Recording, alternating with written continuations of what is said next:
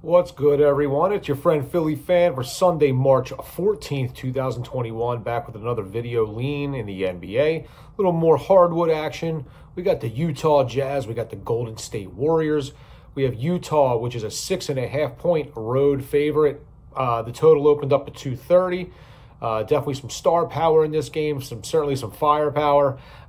We got the Jazz, which are 28-9 overall, 25-12 against the spread, and 6-4 in their last 10.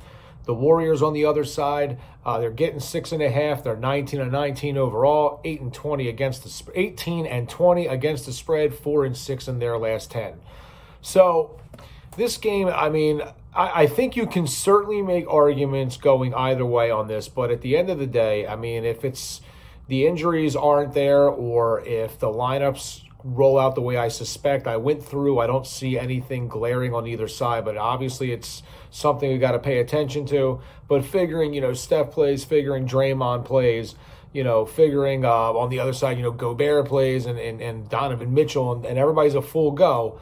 It's hard to step in front of the Utah train. I mean, the Quinn Snyder has done a great job with them. He's got them shooting a lot of threes early in the shot clock, like within the first 8 seconds. They're extremely efficient. They shoot a ton of three-pointers a game. They make a ton of three-pointers a game. It comes from every direction.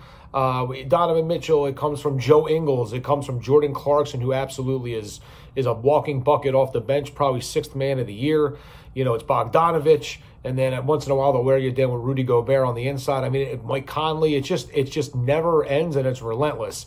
And, it's going to be tough for Golden State, in my opinion, to keep up with them. And not only does Utah score the ball efficiently, but they also play really good team defense. So, I think all encompassing, looking at a 6.5-point spread, I'm going to lean Utah to win this game. I'm going to lean them to cover the 6.5, and I'm also going to lean over 230, and that's where I'm looking right now. But best of luck if you decide to wager anything on this game. Like I always say, please do your due diligence. Make sure there's nobody out. There's nothing crazy.